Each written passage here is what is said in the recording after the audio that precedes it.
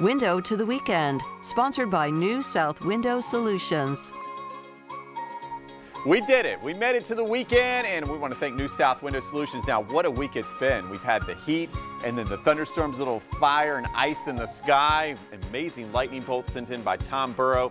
This weekend, not looking for much in the way of thunderstorms. It's more about the heat. In fact, as we look at our rainfall amounts, it looks like your heavier rain will be in Central and South Florida. So if you're heading to Orlando or Tampa, keep that in mind. Here in Jacksonville, we will see a backdoor front. Okay, a backdoor front, but again, most of your convergence will be well south of us. So we'll say a late day storm could pop Saturday into Saturday night, but overall, it's about the heat. Look at these heat indices. I think a heat advisory may be needed again on Saturday.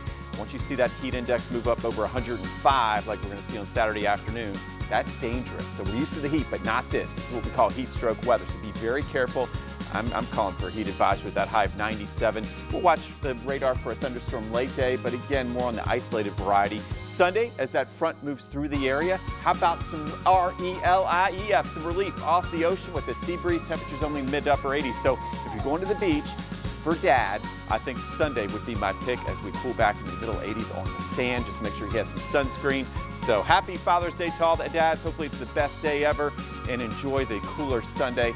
I ordered it up just for you.